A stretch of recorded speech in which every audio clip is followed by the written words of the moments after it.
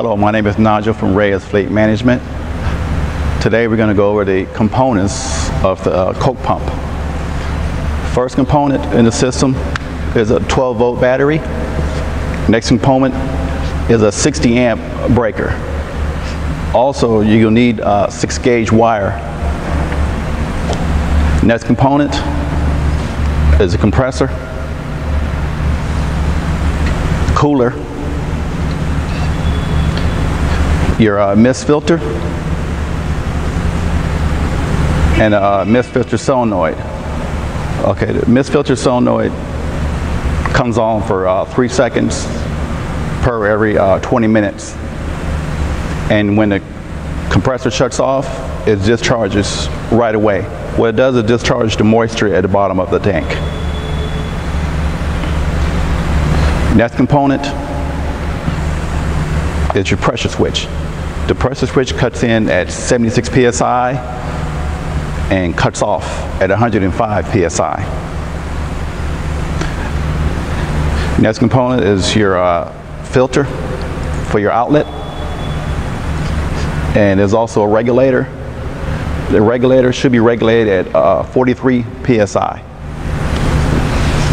The power box has a on and off switch that has a timer on it and an hour meter. Inside the box is a 75 amp relay.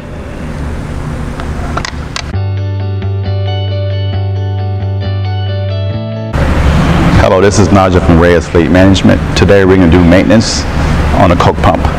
First component you want to check is make sure you have a 60 amp breaker with your power source with 12 volts. You check your connections and check your wiring. Make sure all connections are tight and no damage to wiring. Check your tank. Make sure that is secured and tight. Your compressor, make sure that's secured and tight.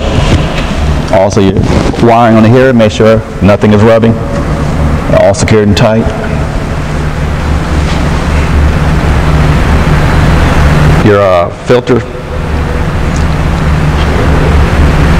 On changing the filter, make sure there's no pressure in your system. If there is, let all the pressure out. Pull down, twist and turn, and these filters are changed annually. Just check the condition of the filter.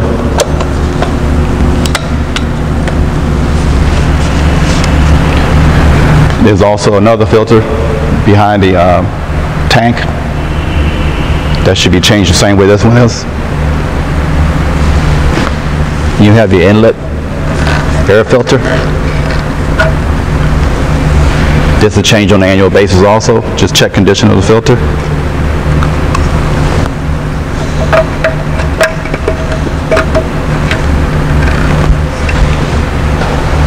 Also check your lines. Make sure they're all secure. And check your cooler for any damage or any debris on the cooler. And in the rear, check your lines also. And check your operation. And checking the operation, make sure 43 psi is the maximum amount of pressure coming out of your the outlet. If not, adjust your regulator.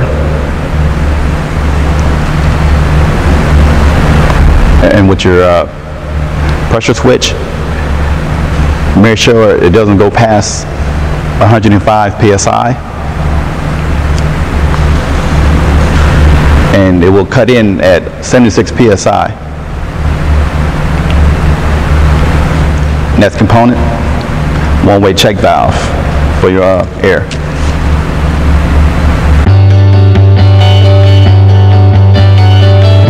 All right, next we're going to check the pressure gauges, make sure they're operating properly, to cut in and cut out pressures.